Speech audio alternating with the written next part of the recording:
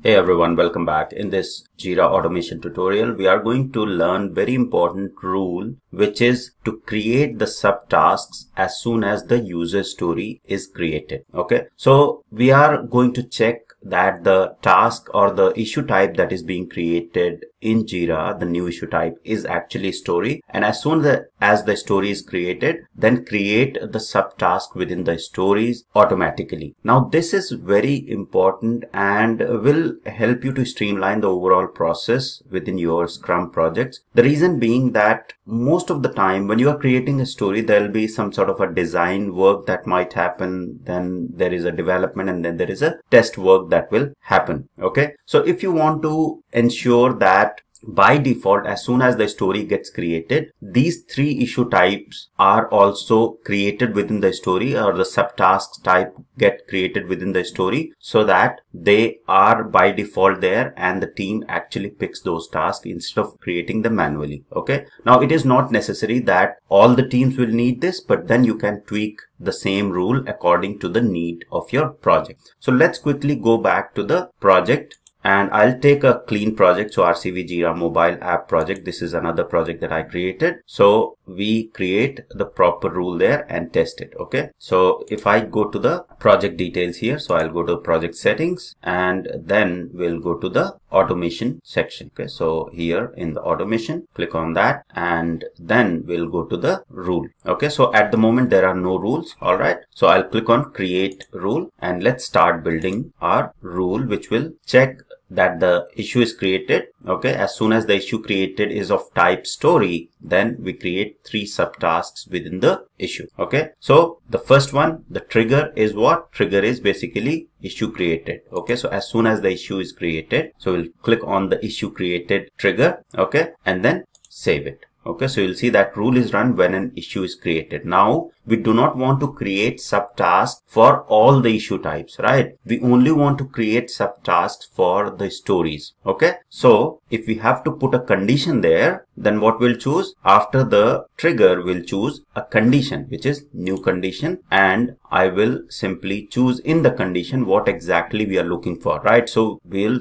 choose the issue fields condition, right? So we'll check that the type of the issue is actually story. Okay, so we can simply say issue fields condition. Okay, and here from the drop down we'll see that the type, right? So or issue type. So if I click on issue type and then condition is equals, and what we are looking for, the issue type should be equal to story. So from the drop down we'll select the story type there and save it. Okay, so you will see that first trigger, as soon as the issue is created, it will check the condition that issue type is equal to story, and then we can add an action there. Okay, so the third part is about the action. So I'll click on the action here, new action, right? So what is the action after checking that the issue type is story? We want to create the subtask. Okay, so I'll start typing in subtask in the components here, and you'll see the create subtask action is there. Click on that and we will create the subtask. Okay, so I'll say design subtask. Okay, naming convention you can specify as per the project needs, and I want to create another subtask, so I'll click on another subtask.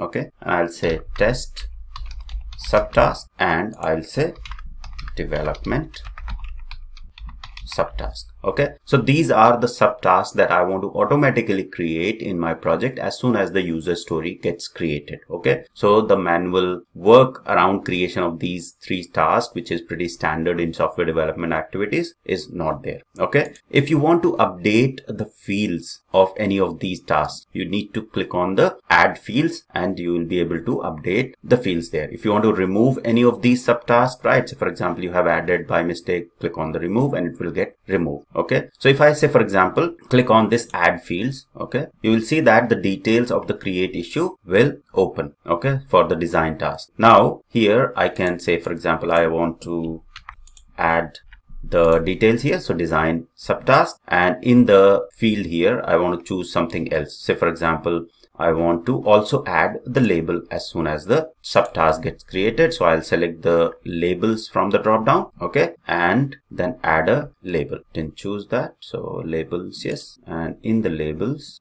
I will simply say design. Okay, so design subtask, say for example, okay, hypothetically that this is the label that I want to add. Click on save. So you can update any of the details there. Okay, so you will see that there is an action that got created. So it will, okay, let's see.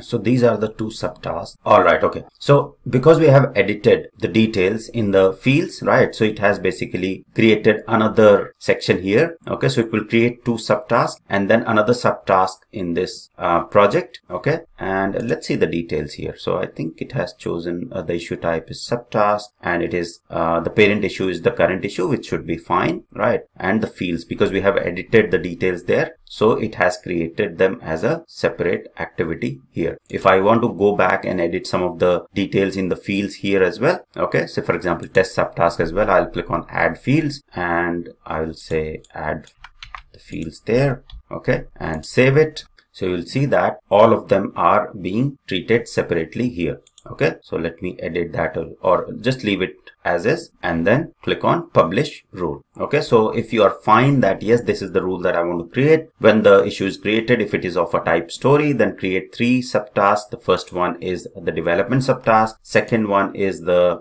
test one, and the third one is the design, right? And the test one will contain the description of the task as well, and the design one will be having the description and the label as well added. Okay, so these three subtasks will get created as soon as I'll publish this rule. As you can see here, this is currently in the new state, it is not published, so you have to publish this, only then this rule will be applicable. So if I'll click on publish, and then you will see that who can edit this rule? All the admins at the moment. If you do not want to give the edit permission to anyone else, you can select the drop down and then click on private here. So only you can edit, or whosoever is creating this rule can edit. I'll leave it to all admin, and I'll name this rule as create subtasks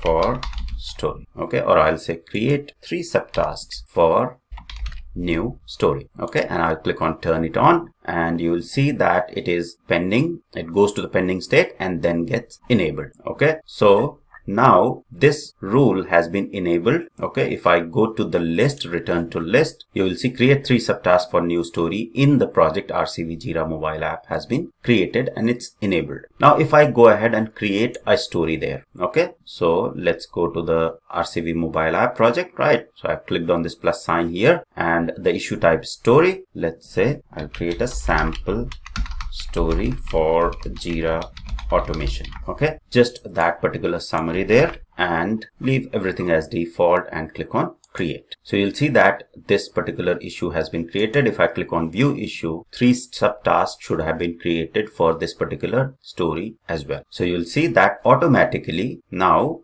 for this particular story, sample story for Jira automation, you will see three subtasks: development subtask, test subtask, and design subtask has been created automatically, right? If we go to the design subtask, it should have the label as well, okay, and the description as well, right? So you'll see the description is there, okay, and the label design subtask has already also been added. Okay, so this is basically how you are going to create a rule in Jira to automatically add the number of subtasks that are required for a particular issue type, right? So in the current rule, we have specified that this is the user story. The condition is there. If you do not provide any condition, so all the issue types that will be created, say for example, defect, epic, for all of them, the subtask will get created. Okay. So this is what is required to build a rule to create the subtasks within Jira user story. Now let's go to the rule again, okay, or let's create another issue type. Okay, so I just want to show you that this rule only gets executed only if the issue type is a story. If I create a bug,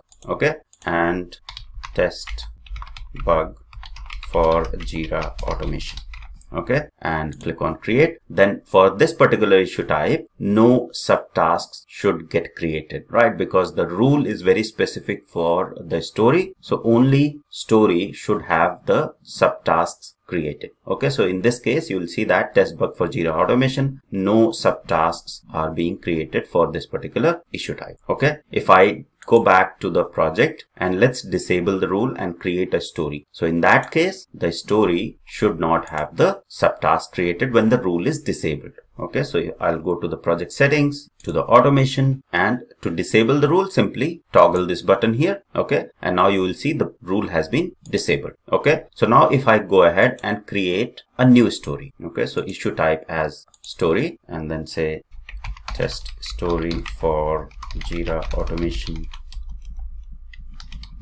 1 and click on create. Now this time, if I go to this issue RJMA-6, no subtask should have been created because the rule has been disabled. Okay, so in this case, you will see that no subtasks are available in this particular case because we have disabled the rule. Okay, so this is briefly how you are going to create a rule to create the subtask for a particular issue type. In this case, we are creating the story, and how you can go ahead and disable the rule as well if you do not want to use the rule in the project. So that's all for this tutorial. I hope it was helpful. Thank you very much for watching.